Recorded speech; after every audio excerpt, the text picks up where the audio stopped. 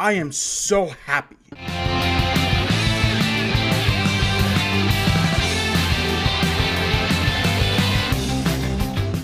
Besides looking at this cute little creation right here on screen, I'm happy because this is evolution in videography or photography for that matter, all depending on how you want to use it. Just recently, probably about a week ago, 2 weeks ago, I've made a video saying that there really has been no evolution recently, probably within the past 5 years or so, of photography, or videography, because there's just been nothing huge. There's been nothing really blah, all that aside. But there has been something that has been recently announced that has done this, and this is the Lily camera. It's the smiling little thing right here on screen. How can you not be happy when you see that? Maybe you haven't heard of this, but this is the new throw and go automatic, not human controlled camera. So I'm going to run through kind of the specs and everything like that and give you my thoughts, because I am very, very excited for this.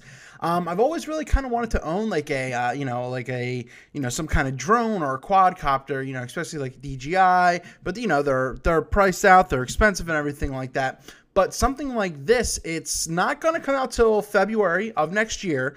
They're still trying to figure out some things, but it's available for pre-order, but I'll cover that. So this is your Lily camera, and literally fits in the palm of your hand, and you literally throw it up and you go. So just kind of looking at this really quickly, it's as simple as this.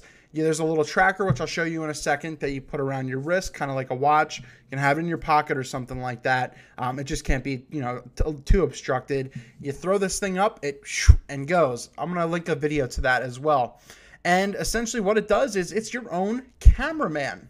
Literally, you just set it, you tell what kind of shot, angle, everything that you want, and you let it do its thing. So it does 1080p video, 60 frames a second. I don't care that it does in 4K. So you get 60 frames at 1080p. Then if you want to use 720p at 120 frames, you can do that. But you can also snag 12 megapixel stills from this. So that's, a really huge option, something great. So as you see, it's made of, aluminum. So that's great. Dimensions, if you care about that stuff. Cool thing, 20 minutes of flight time, and it's not that long to charge, which is great. But the big thing here, and you'll catch that in the video I'll link down in the description, is that it's waterproof. The dude is gonna, or the one person who's kayaking throws the thing in the water, it splashes in the water. In my head, I'm thinking, holy hell, don't do this. Well, guess what? It's actually waterproof. It hit the water and came back up. So it doesn't go faster than 25 miles per hour and above 50 feet, and won't go more than 100 feet away from you, to be safe and everything like that. Shoots an H.264, great. MP4, awesome. So everything can read it. It's got great stabilization and everything like that. SD card slot, of course, pretty much it's what, most everything are using. And here it is. Here is the tracking device. And they had a better picture right here. And essentially what it is, this is a little waterproof thing. Picture just a rubber resistant, water resistant type band, and you throw this guy right here inside of it, and that's how you control everything from it. That's the GPS. That's everything that you need. And once again, this is really, really cool. So this is your first throw and go type camera. This is your personal cameraman. And I was just reading Digital Trends, and the author has something really, really great here. And it was the author, Antoine Barlasque.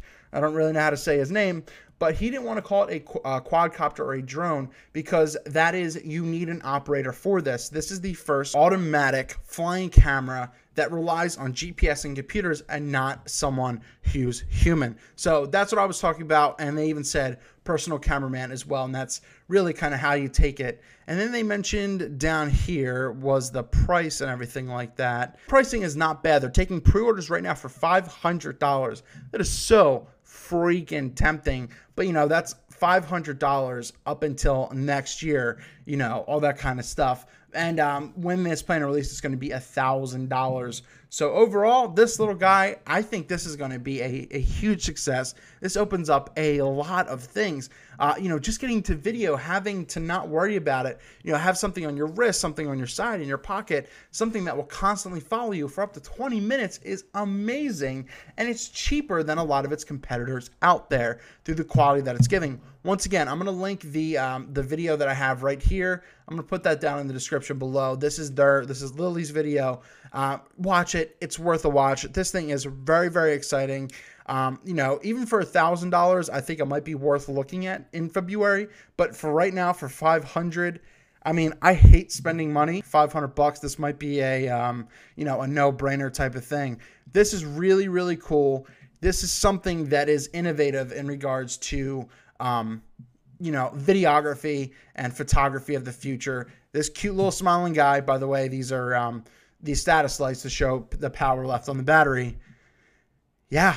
I don't know. I'm really, really a fan. Wow. What are your thoughts down below? If this is the first time you've heard about this Lily camera, what are your thoughts? Please let me know down below. Eric Rossi, the guy with the eye. Little cute Lily, little thingamabobber. Take my money.